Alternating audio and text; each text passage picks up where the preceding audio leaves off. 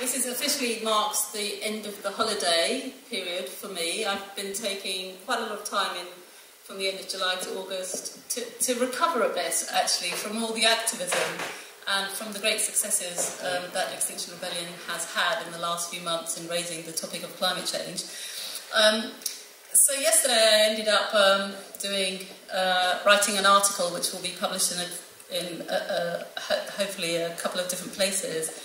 And unusually for me, I've decided that today I might try and stick to a script and read this to you a little bit, rather than just going off on my own tangent and rambling, and tell you a little bit about my story, and also tell you where I am in terms of some of the issues that I'm sort of grappling with, and hope they resonate with you, and that they're things that we can talk about together, because I know that there'll be a question and answer session, and I hope some of you will also stick around afterwards to have a chat. So the title of my piece is The End of Civilization, or The End of Capitalism, Using the Ecological Crisis to Reconnect with Nature.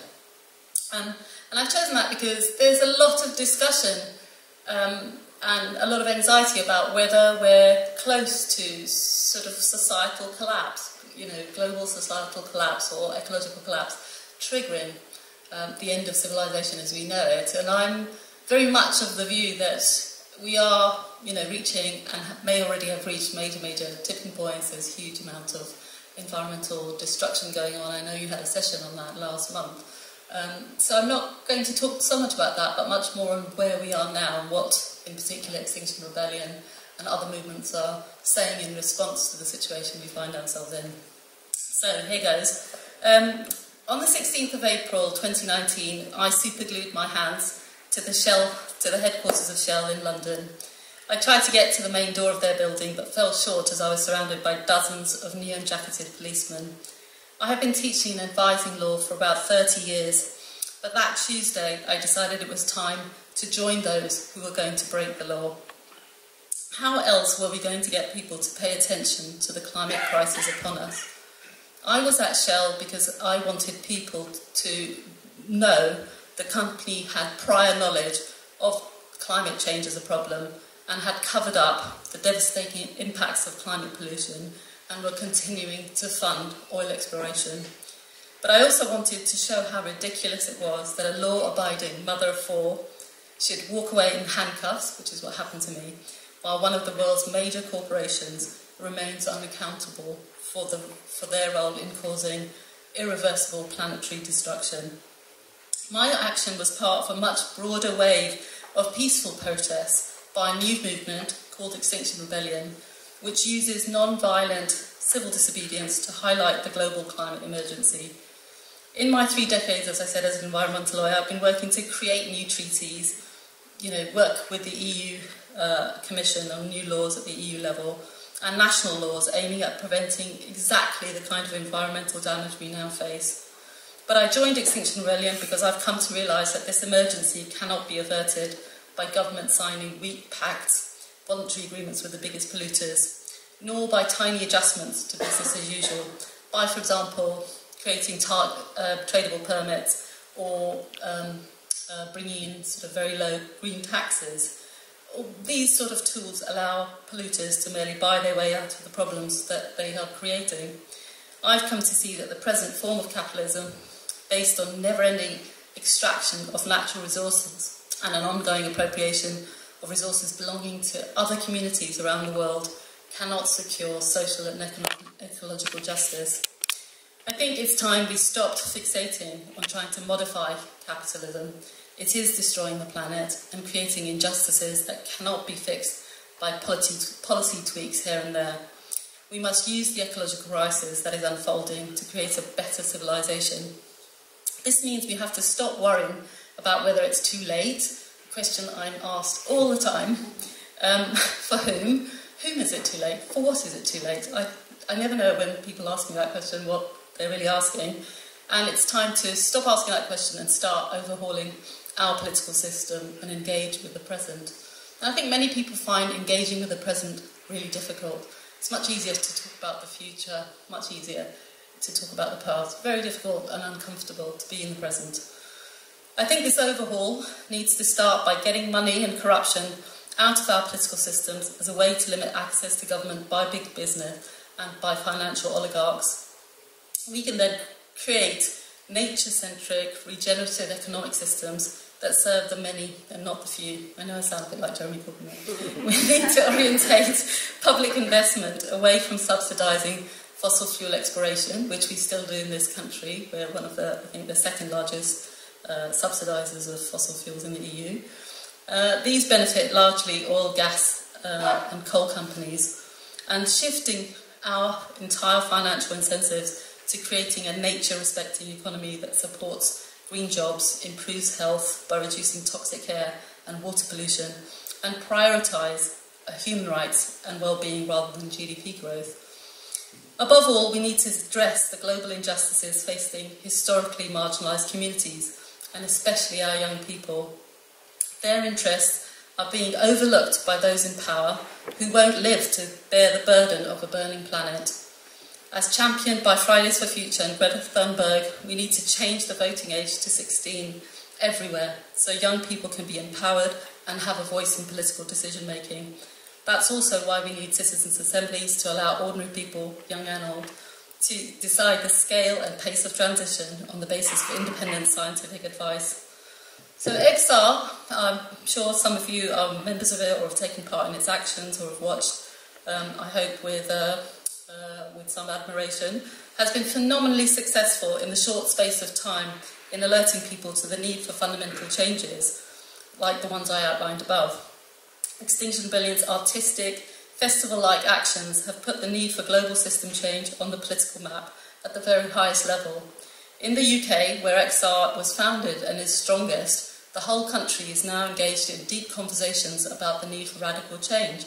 Political party leaders from all sides stood up to congratulate Extinction Rebellion for their disruptive yet peaceful actions that shut down large parts of central London for 10 days, during which nearly 1,130 activists were arrested, and many of whom are now facing court proceedings, and that's happening at the moment. I'll talk about that later. I coordinated Extinction Rebellion's political team meetings with the government and with the London Mayor, and so I'm especially pleased with the rapid political progress that was made. On the 1st of May 2019, the UK Parliament passed a non-legally binding motion recognising the climate emergency. It then legislated a legally binding target of net zero by 2050, one of the first major industrialised countries to do so. This fast tracking would never have happened without XR working closely with the global strike movement that brought Greta Thunberg to the UK. This was key as she put pressure on all our political leaders. She met with them and basically said, go and meet the rebels. In 2019, Parliament, when it meets maybe in the autumn, supposed to reconsider the emergency motion. This is important as we're likely, all of this is now, I wrote it yesterday, is going to have to be revisited. So we were supposed to have the party seasons, the party conference seasons, and a huge amount of work was being done to ensure that every single political party was going to have a radical climate change programme. Many of the campaigners, including parts of Extinction Rebellion, are pushing for some kind of Green New Deal, which is gaining traction in the US, and with other movements, for example, This Is Zero Hour and the Sunrise movements, which in the US have made a lot of progress, again also by taking disruptive, peaceful actions. The Green New Deal seeks a social justice-based approach to rapid decarbonisation based on renewable energy, clean air and community resilience, and the prioritisation of historically marginalised communities. Extinction Rebellion's UK's immediate political successes are underpinned by a change of national mood on the issue. After ignoring climate change for a long time, UK media are running climate stories every day in response to XR's Telling the Truth demands. Hundreds of councils, I think it's around 150, but the number keeps changing, have now passed climate emergency motions, and local Extinction Rebellion groups are being formed every day, networking with other local activists, working on food, waste, health, air pollution and transport problems. They are designing actions that challenge the build-out of fossil fuel infrastructure like the proposed new Heathrow runway, and unnecessary new roads, as well as tackling the marketing and advertising industry. Solidarity actions with the Amazonian people, for example, are planned for the coming week, raising awareness of many of their forest fires, including in other countries like Bolivia and Indonesia. Some workplaces, too, are radicalising in response to the activism through decentralised processes where people can get together and create new sector-specific groups. For example, Extinction Rebellion educators or Extinction Rebellion doctors. I think there's a proposal for Extinction Rebellion lawyers as well. I'm definitely not the only lawyer, as you know, the talk says, the Extinction Rebellion lawyer. There's lots of us. Extinction Rebellion is targeting fashion because it's the second most polluting industry in the world after fossil fuels, and asking its members and you to boycott buying new clothes because frugal is the new fashion. Hundreds of famous musicians, prestigious arts and cultural organisations like Tate Modern have recognised they need to do something more. They have launched initiatives called Music Declares or Culture Declares, announcing their commitments to tackling the music and ecological emergency. More importantly, people are having conversations in their workplaces and playgrounds even about how to eat less meat, how to fly less, and what it means to live in a climate emergency. The public now regard climate action as urgent, above what they used to say were top priorities such as Brexit. That might slip again, but we'll come back to that. Certainly the apathy and despair that marked the climate movement before April has shifted. UK NGOs and campaigners are raising their game as a result of the courageousness of the actions by many of the activists who took part in April and subsequently. As coordinator of the political team until June, I have to say I feel exhilarated by these achievements. We have in Extinction Rebellion 3 sort of big teams. The biggest teams are our actions team and the movement team. And we have a sort of, Extinction Rebellion has a sort of decentralised structure. But I have to say that quite a lot of these positions of as coordinators and people who are in those teams are members of my generation, I would say. You can guess how old I am later. Who recognise that the need for younger people in the movement is vital. That's why XR Youth has become part of the Anchor Circle, alongside activist groups from the Global South who are supported by Extinction Rebellion's International Solidarity Network. I think the 2 biggest injustices in the world right now are how we treat nature, and especially the indigenous communities and poor people who are often on the front line of ecological destruction, and how we treat young people. In both cases, we're leaving an enormous, massive burden of irreversible changes, destabilisation, possible collapse of food and agriculture systems for them to deal with, plus the mental anxiety and anguish and psychological burden that goes with having to fix a broken system. Older people, I count myself in that now because I'm 1964 actually, so just 1965, just past the baby boomers by a year. Older people have always tended to have a disproportionate share of economic and political power. But this has got worse, with baby boomers being expected to live longer and not having their life chances devastated by the global financial crisis of 2008, which has disproportionately impacted millennials and Generation Z. Young people are aware of how the current system has effectively disenfranchised them. Their bullshit radars are fully operational when they know we have to change the system. Anyone born after 2013 is already likely to live a lifetime beyond the current climate models, which is really scary because they're projecting out to 2100 in most cases. Their world map does not even look like the world of today. As a mother of 4 children, I worry about what the future holds for them. I think constantly about the legacy of my generation and how much hardship my children will face. This definitely makes the problem feel more pressing to me personally. My 11-year-old went on many of the school strikes with his friend and watched me superglue myself to shell. Like all parents, I'm willing to do whatever it takes to keep my children safe and out of danger. And right now that means rebelling against a way of life that is destroying their life chances and doing all I can to support global youth in their movement building.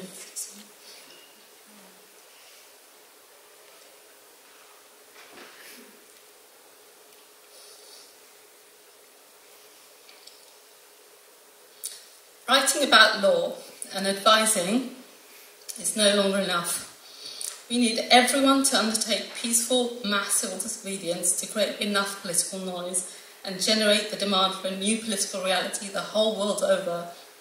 And if we can't get there, if we work in silos, when we can't get there, if we work in silos and factions, we need to unite and create a dynamic which often is referred to as a movement of movements, and model the urgency and the unity we need right now.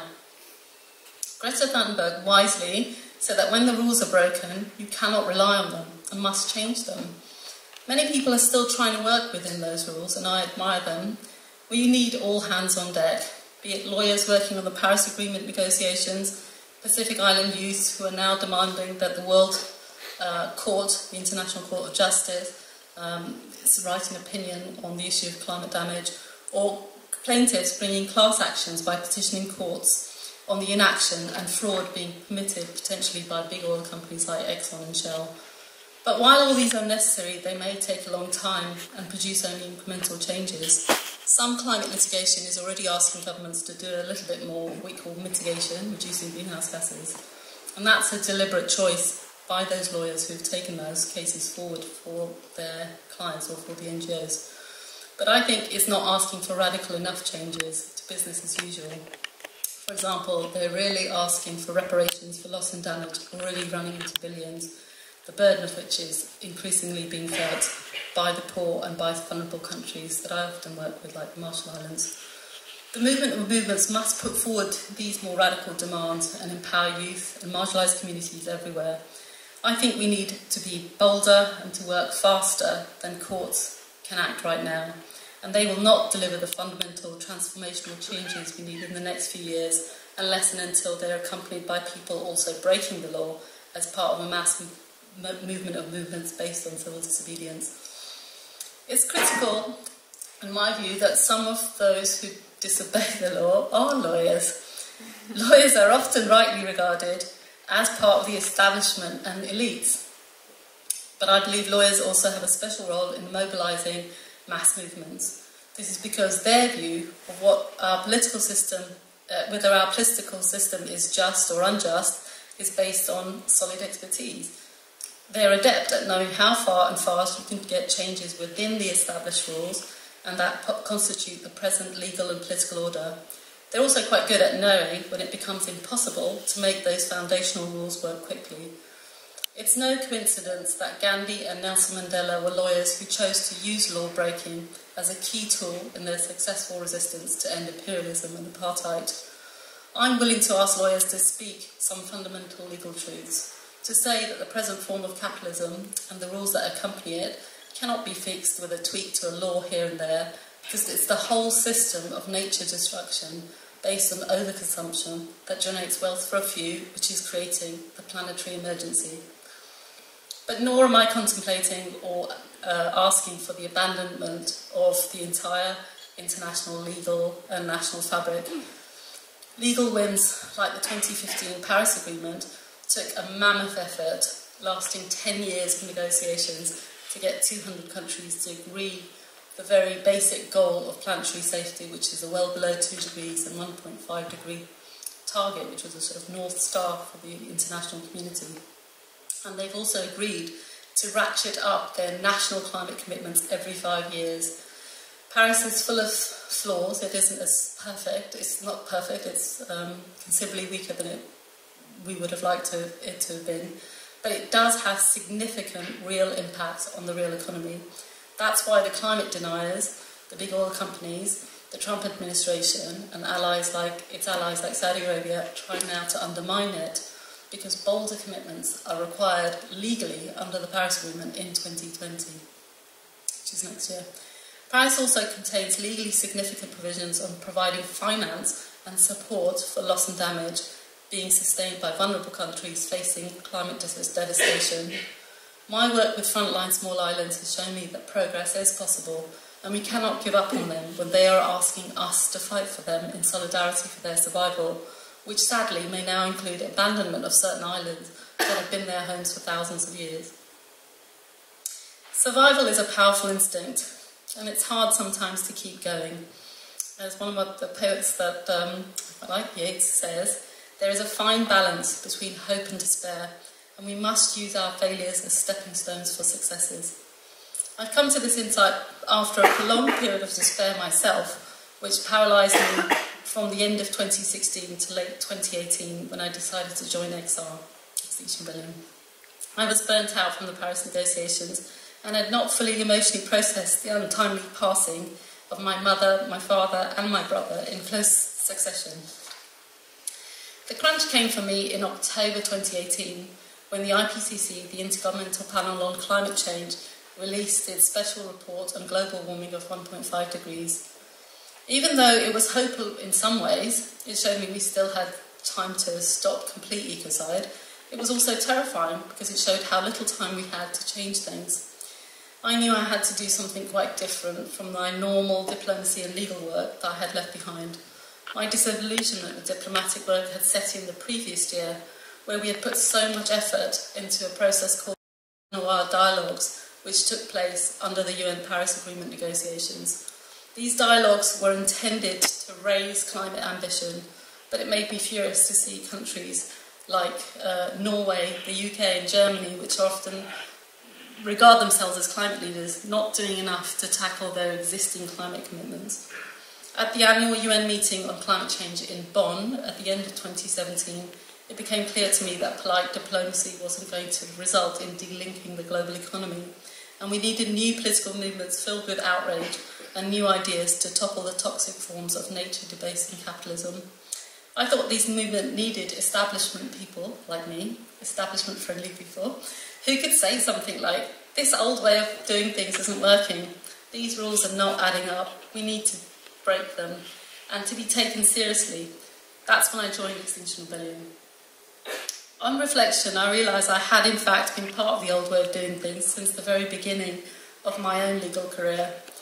When I went to the Earth Summit in Rio de Janeiro in 1992, a very long time ago, fresh out of law school, I learnt there was always a space for creative thinking in law, and that wordsmiths can birth new norms and rules that limit polluters and protect natural resources.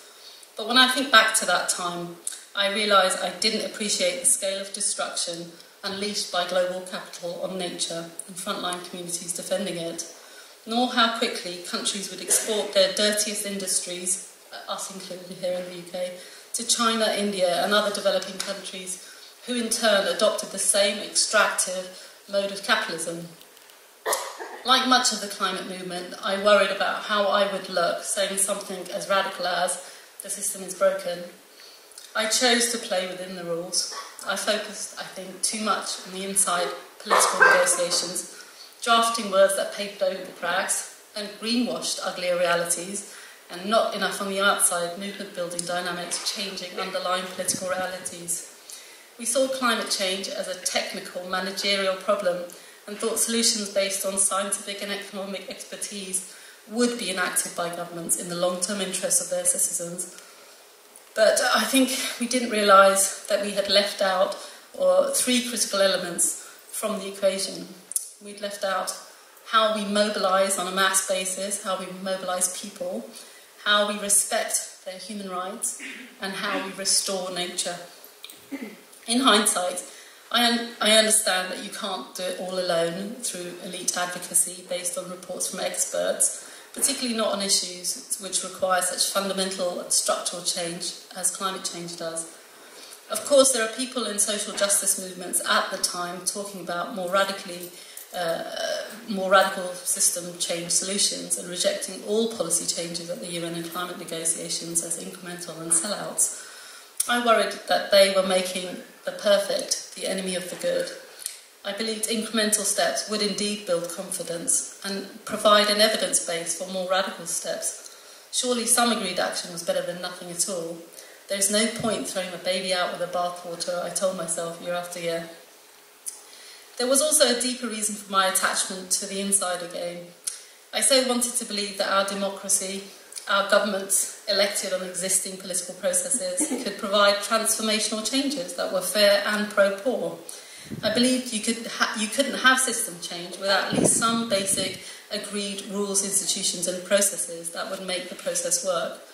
But now looking back, I see that our failure to build movements to challenge the corruption and power of incumbents of existing economic ways of growth, our failure to centre our vision on human rights and nature drew energy away from the critical steps we needed to take. I regret that I didn't see those calling for system change as closer allies. Their points were totally valid, and they were right to be sceptical of government negotiations going on that were resulting in, year out, diminished chances of planetary safety. I think looking back at my career... But we're going to try. So we've got a good about half an hour. We've got May Pucky, who's going to help us. So we've just got one mic, and I think the way we're going to do it is I'm going to hand the mic over to May, and we're going to collect about 3 questions at a time, and then Farhana will respond. So it can be a question, or it can be a thought or a comment. So I'm going to pass it to May, and then put your hand up the usual kind of way if you want to ask a question or say something.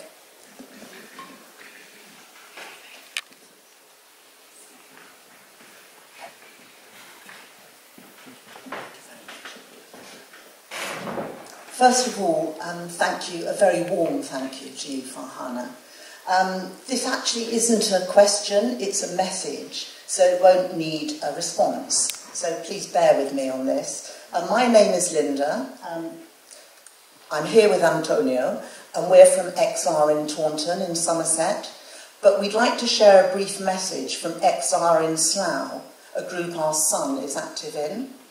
And he says, "Dear Farhana, in your essay, in This Is Not a Drill, you write, we need everyone to undertake mass civil disobedience to create a new political reality the whole world over.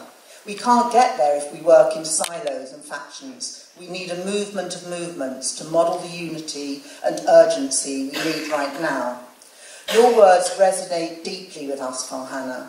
They help us to understand that unless we create a movement at home, which not only welcomes but actively supports the interests of the full diversity of our town across race, gender, class, sexuality and access lines, we will have failed. We are working hard to achieve this. As an act of solidarity, our art department would like to give you and members of this meeting tonight a t-shirt which was designed and hand screen printed in our art lab in Slough. Its slogan reads, "A movement of movements."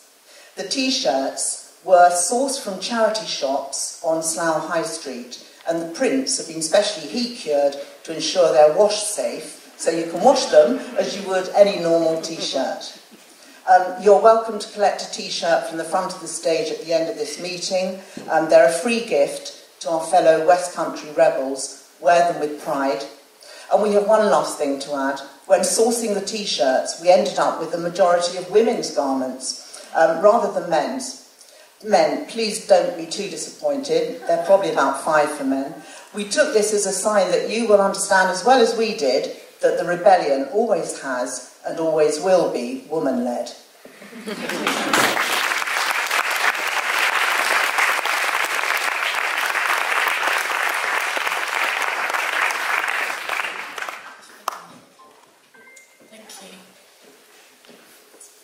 Hello. I'm just interested to hear how you think the journey of ecocide in law is, how encouraging it is to you as a lawyer, and how much it's advancing and how much it's going to help us.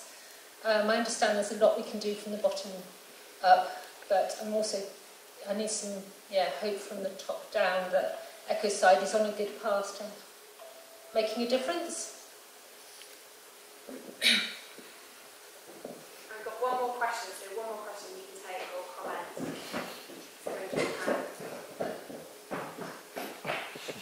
Thank you. Oh, is there anyone else that... No? Yeah, you go, mate. Oh, you can go. No, you go. There you go. Okay, I'm going to ask a controversial question. So when you talk about Extinction Rebellion to communities that are not part of the community of Extinction Rebellion, some of the responses they'll say is that it's very much of a middle class community. In order to rebel and get on the streets, you have to be in a certain position, and in order to be able to go through the legal system, you have to have a sense of kind of privilege. So I'd be very interested to hear your thoughts on that. I think that you've 3 questions.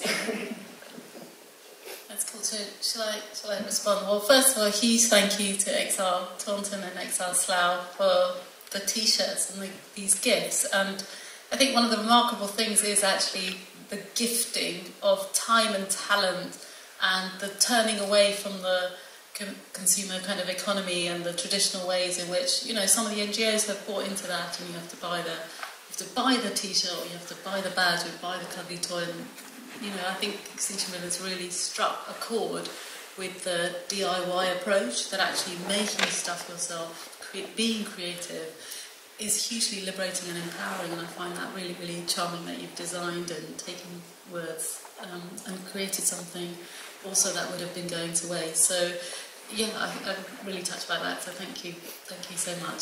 So the ecocide question, yeah, I think ecocide has come to a great deal of prominence, and actually Extinction Rebellion has helped highlight the work that was being done by Polly Higgins, who's, you know, really saw a big gap that we did not criminalise. We didn't use criminal law, one of the most powerful branches of law that we have, to tackle this planetary scale emergency, and that, you know, these smaller degradations of nature and ecosystems have now added up to that point where we're actually literally decimating huge ecosystems like the entire coral reefs of the world, you know, literally, and we'll die, most of them above 1.5, and they are immensely damaged already.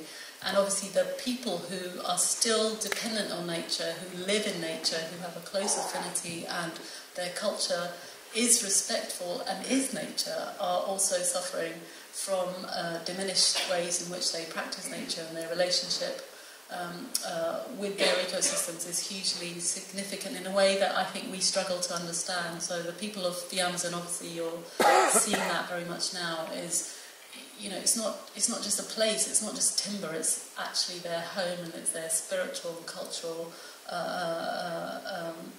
homeland.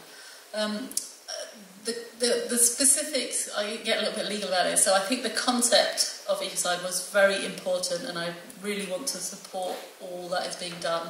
I think the specific legal sort of strategy of going to the International Criminal Court and making ecocide an international crime by amending the statute of that set up the ICC, I think that itself is not, you know, it's a huge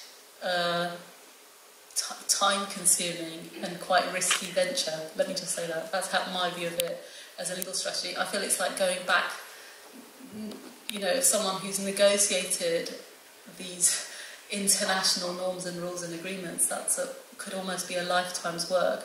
That's not to say it will necessarily be. So the concept of genocide and crimes against humanity emerged very, very rapidly after World War II ended, in order to prosecute the existing Nazi high command. So there was almost a sudden creation of new legal rules that were created in order to punish a crime that up until that time hadn't been named. So there are very fast and rapid ways of developing laws. But I think actually, in my view, there's huge numbers of jurisdictions that already recognise and punish ecocide, so using some of those legal tools would be really helpful, but also recognising, I think, and trying to use different legal avenues is good, which is why I mentioned the Pacific Island students who have been campaigning in the last few months to take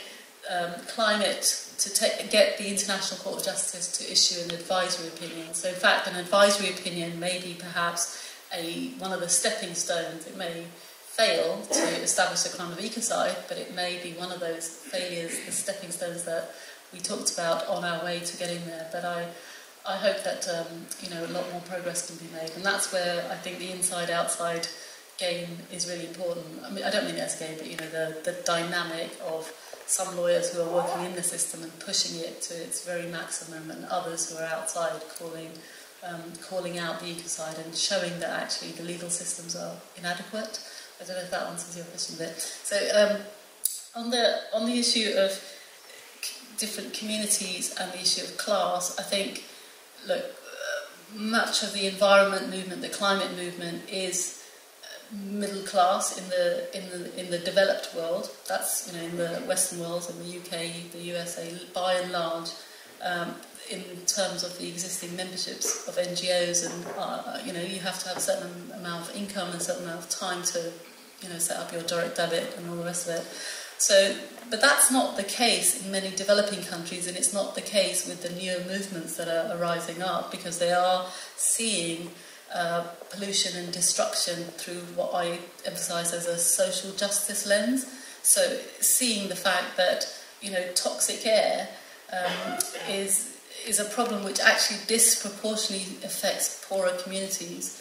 And if you fix toxic air, actually you also reduce greenhouse gas emissions enormously. So I live in London, and, you know, boroughs like Tower Hamlets, boroughs like Newham are the most polluted boroughs. If you look in those boroughs as to where the most polluted streets are, so they're the same streets that are the lowest income streets, and they're the streets where often the poorest level of housing and the most social housing is concentrated. So tackling environmental degradation, tackling social justice is, I feel, very, very connected, and it's been, in fact, really frustrating that people haven't understood that connection and have seen climate change as some kind of elite issue, which it isn't, I think, at all.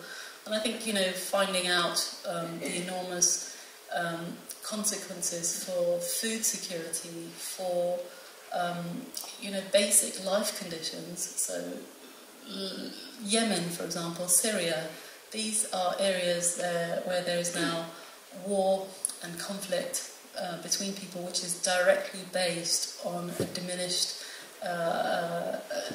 environment, based on the essentially less and less rain falling. So yeah, these massive consequences affect everyone, not just middle class people. I have to say, you know, that I'm a trustee of 3 different charities, so in the end, we have to use our privilege. If you're privileged, and many of you are, because you're here in the evening, not balancing 3 jobs, or looking after kids, or doing something else, you've got the time and the privilege of your own decisions to take action, then let's use that privilege. Let's call on more people. And I think that's why, in the number of people who've been arrested, for example, for Extinction Rebellion, you know, there's a lot of older people, actually, a lot of young people. There's a lot of older people who have decided, you know, I am not, I haven't got a big mortgage left anymore, I've got no families that are depending on me, I can afford to get arrested in terms of giving up my time and my liberty. So I feel like in some ways maybe we should turn around the question of privilege and use our privilege, and that's why I talked a little bit about my you know, I have a privileged position as a lawyer. I'm educated, I'm eloquent, people are interested in my story. So there's a lot of interest, you know, who is this lawyer who's breaking the law? In my story is someone who got arrested versus maybe someone else who got arrested because of that voice and that place that I have. So I feel Extinction Rebellion, you know, needs to do a lot more to really engage with those issues of social justice, to engage with those who've been already, frankly, screwed by the system once, twice, many times. You know, when I was acting for the Marshall Islands, one of the first things the President said to me is, you know, talking about climate change being really devastating, and she said, you know, Farhana, our country has, you know, suffered the most serious nuclear testing of all of the countries in the Pacific. We've got entire islands that have been contaminated, and where people, in some cases, were forced to live and weren't allowed to be evacuated. So they're nations of survivors as well, and we have to remember that, you know, they're fighting for tackling a system which has time and time again, you know, resulted in the destruction of their homelands. And so that's another reason for, I think, privileging and prioritising their voices. That's what I try and do, and I hope Extinction Rebellion does that, as well as other movements. That was a bit of a long answer, sorry.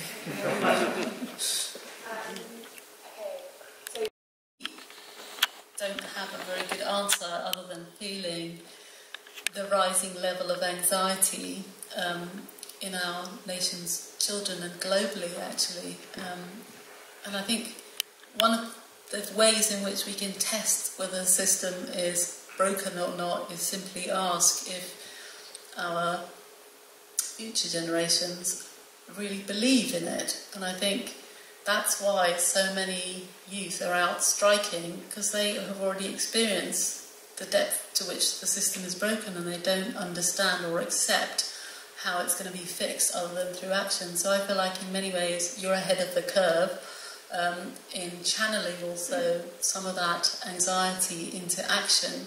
And I think that one of the most important successes for Extinction Rebellion is actually the convergence and actually the way in which the global strike movement evolved, you know, from October sort of onwards. Actually, you know, Greta launched it in August, but it really only took off sort of from October, November onwards, the same time as Extinction Rebellion was taking off. The same time, by the way, that Sunrise and Zero Hour were taking off in the US. So I think there's tremendous potential for leadership from ordinary pupils, from ordinary children. My 11-year-old is very eloquent, far more eloquent than me on the TV actually when he was interviewed.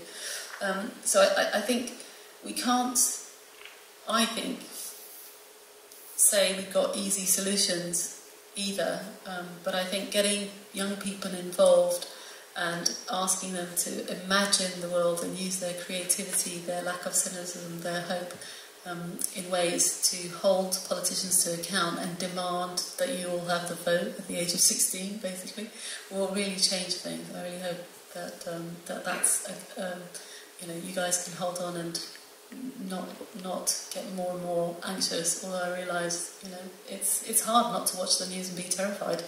But there are amazing things going on, and Greta's arrived in New York, and that's an amazing, you know, act of courageousness in itself. Like, would you put yourself in a 2-week boat of that size across the Atlantic? I don't think so. Not that brave. So I think the other question was about the October Rebellion, and especially now.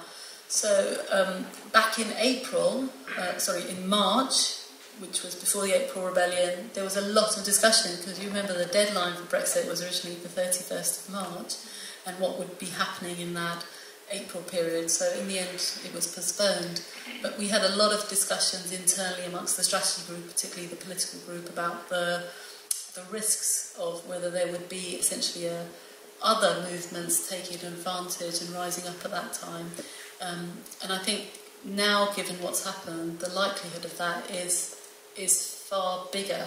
So all I can say is actually that this discussion is starting to take place. There's a strategy process going on. I'm not involved in it this time, but I worry far, far more about this period. Obviously, it is a no Brexit scenario as well. It's not even a scenario, and we won't have Parliament, given at this rate, to go on. So I feel like actually we're in a much more dangerous period, literally a much more dangerous period. And I personally think that we're already seeing, it's essentially very akin to fascism, you know, taking over. That's what it looks like. I don't know what people think it looks like. I think this is kind of what it looks like, and diminishing more and more. So I do worry a lot more also, because I mean, I'm a lawyer, so I used to get paid to worry about things that other people think, you know, that's one of the things that you do, is you just look at all the risks that there are. But I think it's also very different, a rebellion taking place now, which shuts down some parts of central London or, you know, specific sites, given what the police have said and given where the complexion of this government frankly is, and what we now have a Prime Minister who ordered the water cannons.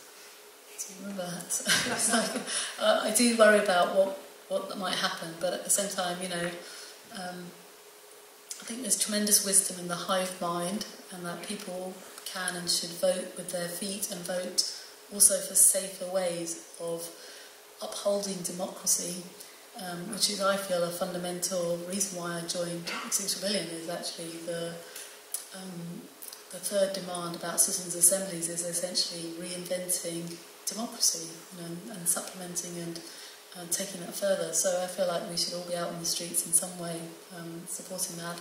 And I think it would be, in my personal view, as I said, this will get decided at other times, this is now the moment for us to stand and build that movement of movements.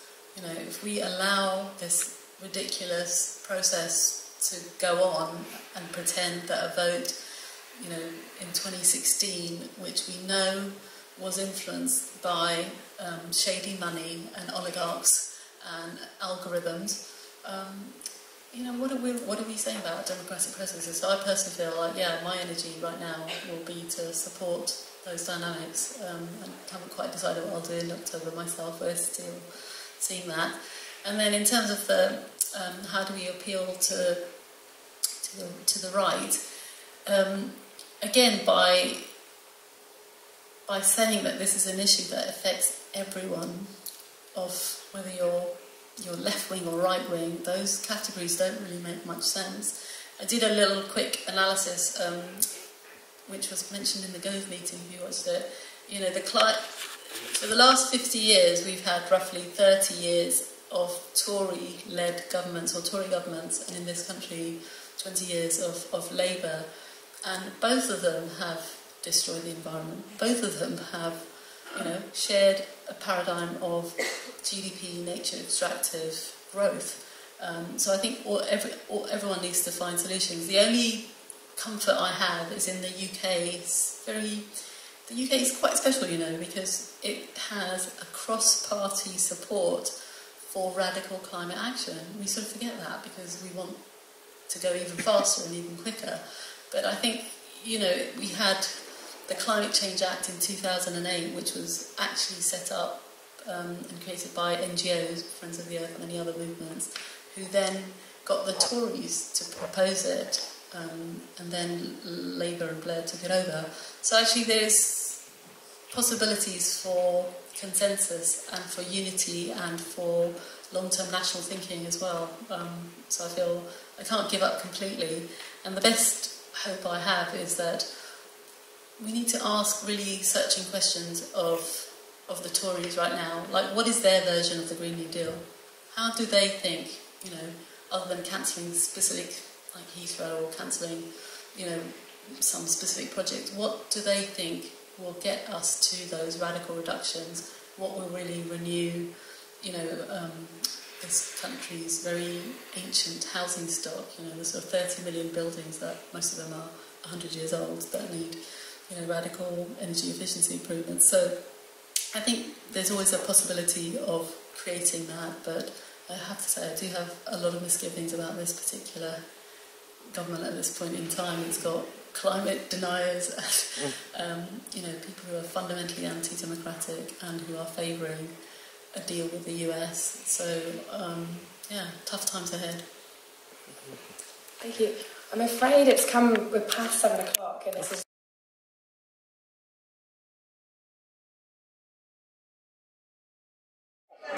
we're going to lose a lot of potential allies in the towards short term. The right. In the right. No, I was curious to hear what you thought. So I feel like avoided that, that it would be scary, it's too radical. But I think fundamentally the two big things are addressing the absence of nature in our legal systems, in our aspirations, in how we connect, and that's just confined to a very small niche part of our lives. It's not there, and there's massive numbers of how you replace GDP, how you replace growth, how you stop. Basically, people have got used to buying as a substitute for well-being, and that wasn't always the case, right? And we got richer and we just kept spending, and actually it's making us all happy making moving planets. I think most people agree with that. So, but I think but actually saying it, maybe finding different vocabulary is fine, but I think saying actually the whole system, which is predicated on pushing you to buy, consume, and see yourself as unable to stop those kind of behaviours. Because in the end, the companies then say, oh, we're just supplying what people want. People have got to want less. They do, yeah. But maybe that's what the message has to be. You've got to want less because we are living in a capitalist system. If you want it, you're going to get it. So if we wanted less, then they would stop. The companies would produce less. I don't think that's the case because they've got to switch to, they can switch to producing stuff on a circular economy and taking up, there are many incentives that we could create and do away with. So I do think that it's this form of capitalism which says never-ending growth, consumption of resources, don't worry about the pollution, we'll take care of it later, or some future technology will take care of it.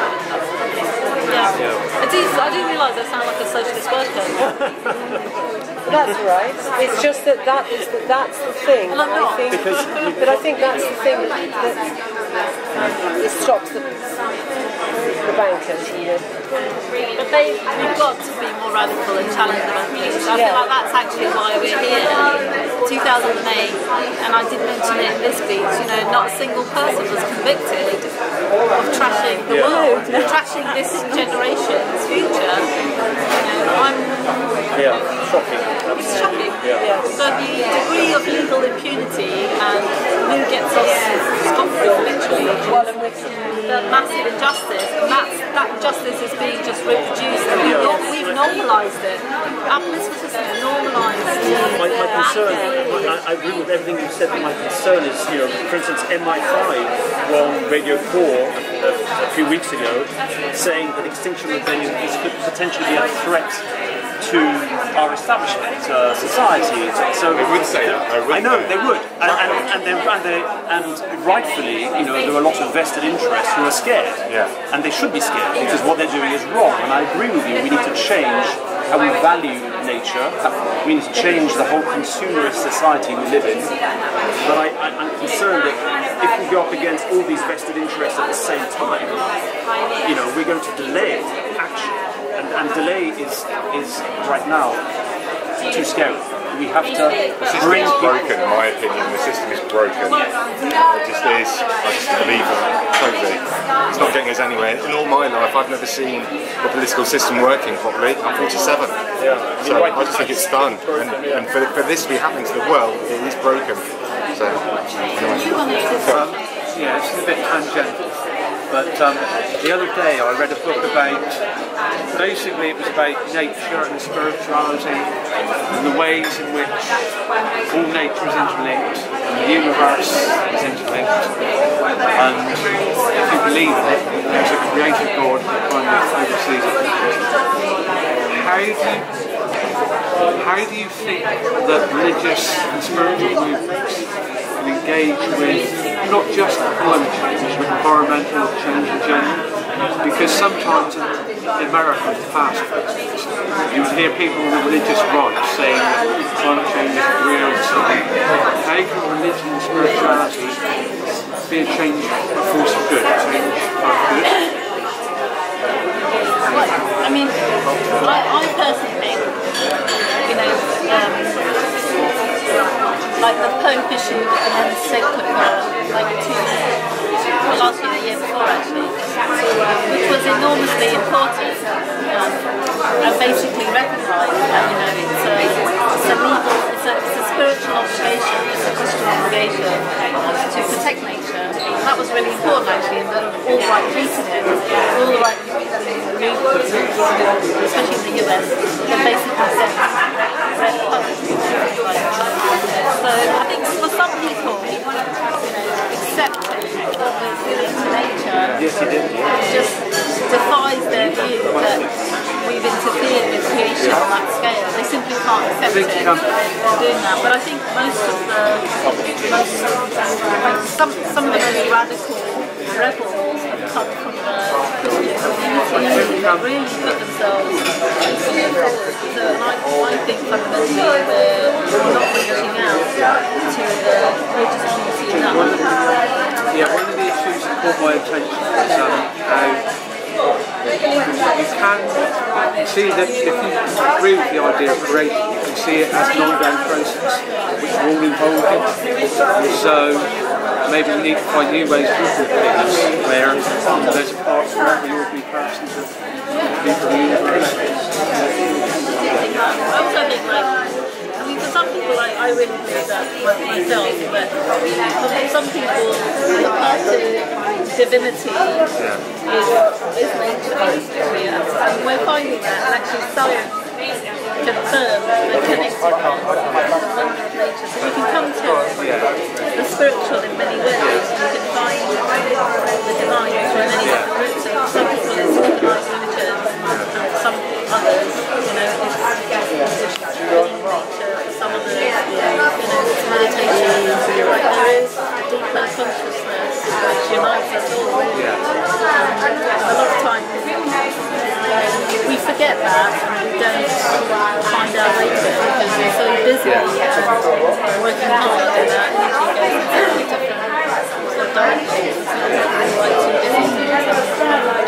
I think it's very frustrating that. Sorry. So the good thing, the amazing thing is, so many large parts of the establishment, including the military, know that climate change is very radically destabilising and it's our biggest national security threat actually. So what's happened, we had a really interesting discussion, is that the top brass of the army, the strategy and the people who do the thinking about what the real threats are, they all know that climate is, is the most disastrous thing and ultimately destabilising. It's going to result in Yemen, Syria, the whole of North Africa becoming uninhabitable. And guess what happens when people can't live? They move, right? They should be on the streets with you, the army, shouldn't they? Yeah, they should be. So they've done that analysis, but they've not really done anything about it. And our police haven't really done the analysis and are facing the day-to-day consequences in all countries. The front line response, they're on the front line response. It's like a big mismatch. They need to put their strategic brains together, and the police then need to work out. The question for them is, what does policing in a burning planet look like? What does policing in Britain, which look like? When people are genuinely anxious, worried, and they want to protest for a long time to come. And they're now dealing with Extinction Rebellion and maybe other forms of rebellion on a piece-by-piece basis, but they don't really have a handle on how to police. I think this is a major problem we have right now, is that more and more people are worried, are very concerned, but they don't see the vision of how we can change things. They feel disempowered, and it's like, how are we going to make this happen? And the call for a system change may resonate with people. Yes, we need but how does that look like? What does it mean? So I think we need a roadmap. We need to be clearer about how we can get there without it being a revolution that people find scary. That's why I did put a whole 2 paragraphs right up front saying, actually, sometimes all you need to do is stop doing the bad stuff. Yeah, exactly. You make space. Here are the bad things that are going on that we continually actually give large pots of money for in this case. And new acts and stuff. They're quite big picture. In the end, the National Health Service was invented. There was legislation. There was a you can envisage. You don't have to vision the whole society. You can start, by rewilding, by stop subsidising the bad stuff. That's a big enough thing. That's actually what we haven't done. I think what. It's all right. No, I was just thinking about Heathrow Airport actually, not expanding that, and Bristol Airport and the others. The major expansion of all the local airports, city airports, local airports. I think what's alarming for a lot of people, a lot of people work in jobs that depend on a consumer society. You mentioned the fast fashion. So if everyone ideally stopped buying all this fast fashion, all these shops are at Exeter High Street, thousands of people will be thrown out of work. As you were saying, we need a roadmap. where I can't see the vision for how we're going to re-employ people, offer them a way to make a living if, for example, everybody starts buying fast fashion. I think that's where the climate extinction rebellion movement They're just the messengers, aren't they? They're just passing the message on to everybody. We're not saying what the answers are, we're just passing the message and trying to get people to realise. Somebody has yourself, you know, the Green New Deal. The Green New Deal is something that's brilliant, that we need to really be driving in this country. And that creates jobs. You know, that can provide... come up with the ideas based on what the experts, how the experts what information they get. And that's one of the demands, it's informing systems to make having a high school businesses that thrive again as we used to. We had specific policies that favoured large scale out of town car-based First of all, the penny has to drop and people have to realise what's going on, and that's what the rebellion are about. And a lot of people want that as well. Yeah, it's happening. I mean, there's a definite shift. It's just, you know, we need policies and specific, you know, interventions that are incremental and fast. Yeah, very fast, very fast. But I'm optimistic. Yeah. Well, thank you, my friend hasn't made. Oh well. All it is, you know, sorry, I didn't realise you were waiting. I didn't want to interrupt. First of all, you inspired me to go to London to the bridge, by the way. I'd been up, and then I went home again on the Monday, and I saw it going on. To be honest, they can't see it. Yeah, I went up there, and I sat there for 4 days until they took me away. Well done. So I was just going to, I haven't had my summons yet. I'm expecting, and I called the site when it's going. No, well, those people can't see that there's a massive pressure, then we're never going to be making anyway. I'm trying to weigh it up. It's quite difficult to keep going for it's going to be expensive. I don't really know. But then I think, well, what's the game like going the signs and they don't read, they can't see something with their own eyes, then they're not going to be swayed. No, don't force them. I mean, if they can't see it now, what I'm saying is if they can't see it, then they're not going to change their mind, are they? That's electric. It's a waste of time, quite frankly. Well, there is, but they're male and sun readers, aren't they? And stuff like that. I want to be arrested and charged. Like, I haven't been charged yet. I'm charged. I want to go to the court. I want to. There's a much larger majority. Yeah, that's what I felt as well. It's supposed to be 70%. Carry that badge of criminality, which is basically important to saying to other lawyers, non-lawyers, listen, it's time for you to accept that you're flaking. Because what a lawyer loses is your entire reputation. There's an enormous number of things that you cannot do once you have that, as well as as a teacher. And I feel like at the moment they're a little bit confused. And so obviously I can see why the police and the crowd prosecution service politically they're saying we're going to charge every single one of you. I don't see why Extinction Rebellion should say we proudly submit ourselves to this process. That's the essence of it. It's not like then you say, oh, don't charge us. No. But is there much to gain for the technology? It's going to be a big fine. It's going to be a bigger fine. I can't advise you. I think that you could get arrested 3 times for the price of one not guilty plea. If you plead not guilty, so price-wise, people are getting charged about 330 quid if they're poor, if they plead not guilty, and about 120 if they plead guilty. So you could get arrested another 2 times if you.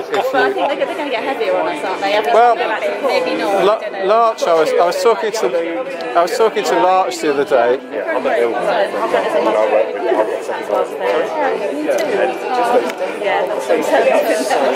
I'm also wondering, is there actually a strategy, a legal strategy in XR for taking not guilty pleas that are found guilty through appeals and higher up the court system? Yeah, there's a big legal team. I mean, I don't know who your lawyers are, but there's 3 or 4 law firms, who are advising. Bindlands and... Bindlands is mine, Hodge Jones Allen's, there's a couple of others, depending on if you found local solicitors. No, because I haven't even been charged. No, I haven't. They're probably a bit frightened of you because you're a lawyer. Do you know what? Okay, cool. I think they don't know what to do with me, because also my action, initially they arrested me for criminal damage, and it's really difficult to show criminal damage from supergluing yourself to, in effect, paper. There is no real damage against you. And the last thing they want to do is be, like I am sort of well known and I would make all of it, and that's why I did it, with that case. And I wanted to join the other people's case. Yeah. Which is happening this week, so that's also why I'm personally waiting and seeing what happens to them. So the people who did sat on the DLR, not the DLR, the DLR Kathy, they're definitely, they got off the case. No, they were charged. Oh no, it's the people who did the balcony kind of thing over the Shell building, who sat there for 3 days, and then the women who broke the actual glass doors, their cases this week, got some of their cases this week, this next week, so we'll see what they say. But originally I wanted to be charged with them, because I personally do not want it to be, we can all be police informants, but I don't know. So I wanted to be charged, and I'm part of the Heathrow pause actually, so you're okay. I'm going to get arrested, I think, for that. I didn't want to go to a magistrate's court, because in the Crown Court you have a jury trial and get all of the... we'd like to get off, but you also have a bigger profile case, and you can make the conscientious protector arguments, which you can't make in the magistrates. But now this sort of process, allowing that whole... exactly. We've noticed that those people that are pleading guilty are getting in the papers, and the people that are pleading not guilty are getting in the stories. So that's another thing to consider, isn't it? But they do have legal teams that are considering all the pros and cons. And it would be nice if they would... Everyone has to make a decision, you've got family, you've got kids, you may want to be reoffend, you may want to reoffend, or you may decide, that's it, I did my thing. So I'm thinking, what am I going to do? Where do you stop? And is it better not to go to court and then go up to plead not guilty, go to do it, and then back in act, and then I can do something and go home? That's my turn, not bang on the head apparently. What you said goes. And to do something which is, and then to be honest, PR-wise, I did line that up. I did have my camera team, my journalist friend, the story. So it was all... I love your lunch. And your husband was like, my husband also was like, it was lovely. He was so proud. I loved it. I was the same. And the story was, actually, and I have told it at the Hay Festival, that originally I wanted to throw a pot of black paint, which was from Farhana Yamin, a nice posh colour like this, at the building. And then as I was leaving the house, as I was going before him, he said, "What's that black stuff coming out of your bag, Farhana?" Oh no! And I said, "What black stuff?" And then I opened it, and the entire tin had exploded inside my bag. It's like already open. Stick with Dulux next time. Yeah, stick with Dulux and stuff. No, because I'd opened the tin, so I had to pitch that flower, and then just get the food in it, and then decide to... Can I just say, the emotion show when you read the piece, it really resonated with my wife and I. We've been so emotional just today, just every day recently. It's so difficult, the whole thing. We've got 7 and 9-year-old daughters, and they're just full of happiness constantly. Just watching it. I know. I feel like also, for me, that's a new thing, speaking more emotionally. Actually, I find it really difficult. It's much easier for me to give a lecture. I lecture all the time, in university. It's much more difficult than telling my story and how I feel, and what my motivations were, and looking back on my career, then, that's why I kind of decided, okay, I'm going to stick to a text instead of trying to tell it. Well, maybe I'll... Yeah, but that's one of the people that's we have to be emotional. Yeah, Gail Bradford is so emotional all the time, and many of them are. And I think it's a human thing that we can all relate to it, and it's so difficult. Thank you for your work. Whatever you decide, decide. That's what good at, sitting on the bridge. Whatever you decide is the right thing. You know, that bridge is going to go down in history. I feel like it was so beautiful, and the courage of those people that day. Like when I got arrested, I was up there, and Kathy, the DLR lady, she was playing the gong. And it was this most fantastic noise and drama, and watching